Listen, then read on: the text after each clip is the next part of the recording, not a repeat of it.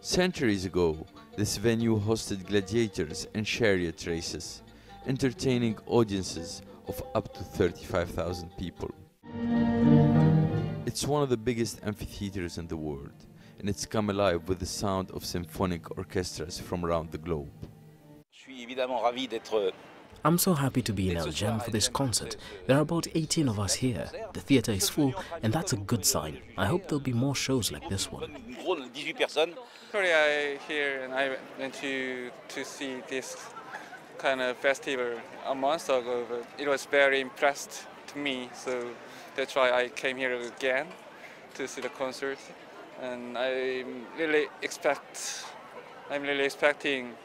for today's festival in classical music, and also I'm so interested in the history between Rome and Carthage. The Jem Amphitheatre dates back to the 3rd century, when the city was prospering from the manufacture and export of olive oil. Its construction was seen as an act of defiance against the Roman Empire, showcasing the wealth and skills of the local population. Jem's architecture is innovative and solves several problems experienced in the design of previous amphitheaters. The Tunisian Symphonic Orchestra has always been part of this festival. Naturally, such an enormous space enhances symphonies. Playing here is not the same as playing in a closed theatre.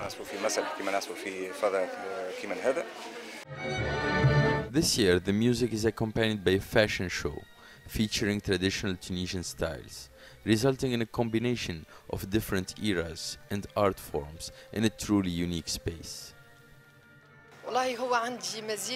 It's a big honor and responsibility to showcase my designs at such a famous venue, alongside some of the best symphonic orchestras in the world.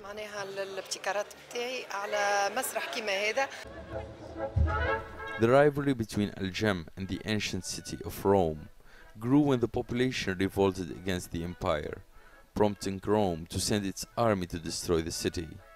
But the amphitheater survived and has become a space that brings different cultures together to celebrate their heritage. Youssef Gaigi, CCTV, Jem, Tunisia.